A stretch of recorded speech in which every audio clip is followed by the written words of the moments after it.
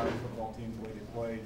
They hung in there, they kept fighting, and that's kind of what we do. We look up at the end of the day, and we constantly preach about play every snap as hard as you can play, and we look up at the end and see what the scoreboard says. Unfortunately, we got in overtime and found a way to make a play offensively with Trayvon, and then try and get in the end zone, and found a way to get a little pressure on that fourth down and come up with a big play. That game's huge for us for obvious reasons. It gives an opportunity to, number one, go to a bowl, but also gives the opportunity to have another spring ball. I'm excited about that, practicing with young kids, and getting one. They're probably not ready to hear that right now, but we'll tell them that tomorrow at 1 o'clock. But just to kind of try to describe the whole day, the emotions of a senior day, the back and forth game, everything that went on. I just, we got a great group of seniors, and that senior group has really bought into what we're trying to get done here, on the field, off the field, the work ethic, what we ask them to do, and they've been super from Benny right on down. Never had an issue with any of them. Not only are they good players, but they're great kids. And I was just so happy. It was so important to me that we send those kids out the right way with a win, and that's what we were able to do. And then we had my man Al Felix, who ran out there last. He's the toughest player I got. I don't know if you guys are probably not aware of him, but he was a kid that he loves football. And he got to play in a high school game like 3 plays. There's an article about him. He was in high school. He's been bugging me for 2 years to dress for a game. Guess what he did? And he got the game ball. Our kids love him. There's not a tougher kid out there than what he is. And I was just so happy that we get that win for him too. Just talk a little bit about the game Rakeem had today. I mean, as opposed to Dominic Davis, who's a senior, throws 3 interceptions. Rakeem goes out 2 touchdowns, no interceptions. No doubt. I thought Cato played extremely well, and I think he had 341 yards. But the key was he had no turnovers, and that's huge. And, that kid is for a true freshman to come in here and he won 4 games. How about this? He went on the road and beat Louisville. He beat a Southern Miss team in here, and he also beat the East Carolina team. So he beat 3 pretty daggone good football teams, and went on the road again to beat Memphis. So, for a true freshman, I think that kid played extremely well, but he had some friends. I thought Trayvon Van is finally starting to look like what we thought he would. He had a tremendous run there today. I thought the offensive line starting to grow up a little bit. And Aaron Dobson, I don't know if I've ever seen 30 years of coaching a catch like that. Chuck, you may know, you watched Randy here for a couple of years, but I've never seen a catch like that, and I coached him pretty daggone good. How much did this game epitomize this season looking back? I mean, it wasn't the most perfect game at times, but they found a way to get it done. They did. I mean, I think if you look at our wins, we got, 6, and 5 of them, they came like that. All 5 of them. But you know what? That's the way, that's what good teams do. They find a way to win, and they find a way to make a play, and they did that. And, I'm just so proud of the team. I mean, they just kept hanging in there. And, at the beginning of the year, we knew we had a tough schedule. We knew all that. We had to go on the road, 7 times? We only had 5 home games, so we knew it. And the great thing is, guys, we ended up being able to come in here and we're 4-1 at home, and that's huge. I need to be 5-0 at home, but we came in here. We want to dominate it. Our kids understand when they walk into that stadium that we lock the gates and find a way to win, and that's what they did. But the ball fakes today, the ball handling by Cato, it's really seemed to kind of make East Carolina scramble a little bit. Well, I think the one thing we're trying to do is with Cato is, we're a little bit different offensively with him because we try to give him more depth in the pocket and that type of thing so we can see the field a little better. And I think that first play was huge to Aaron. He made a great throw in there, made a great catch. We're getting in a bit more of that play action stuff where, number one, we can get him on the perimeter, we can get him a little deeper in the pocket so we can see it a little bit. But I thought he played tremendously. When Wilson fumbled the ball out of the end zone, Doc, do you think the football gods were maybe working against you at that point? I wasn't real happy. You can't turn it over, Jack. If we don't turn it over there a couple times, that game's not in overtime.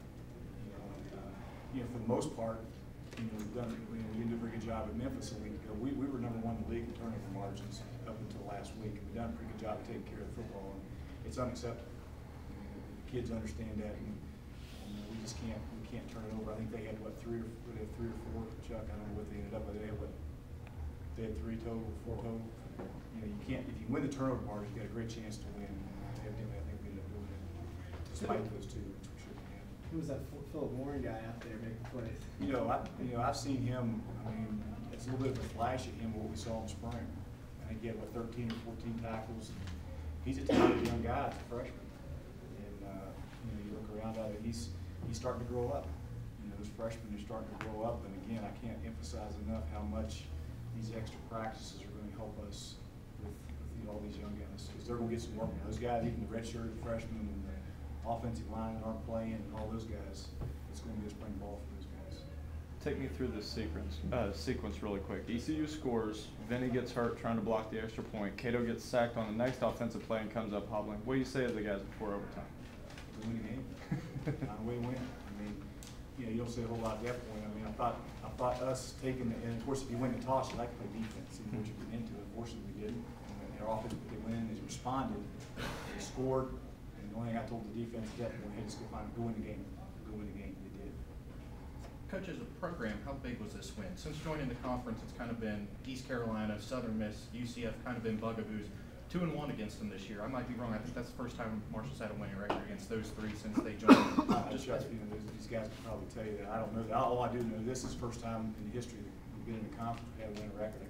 I think I know we're 5-3 in the conference. And I think that's huge. So I mean, to my mind, we're taking a step forward. I think the other thing that's important, Southern Miss and East Carolina took us to the woodshed a year ago. I mean, we didn't play, they beat us good. And I think to be able to come back in 1 year and beat both Southern Miss and East Carolina and beat them, and that tells me that we're going in the right direction and we're getting better as a team. Now that you're bowl eligible, do you feel like you should get an invitation to bowl? Is there any bowl you'd like to go to? Yeah, we better get an invitation. No, you know what, and that'll take care, Mike will take care of that. I mean, our conference has X number of bowls. I know we're eligible, and we'll go somewhere. Did you kind of see Trayvon's health getting better and thus kind of move that game plan more toward him today? Yeah, I thought, and everybody kept, and everybody all along, we just kept saying, what's wrong with Trayvon? He wasn't healthy.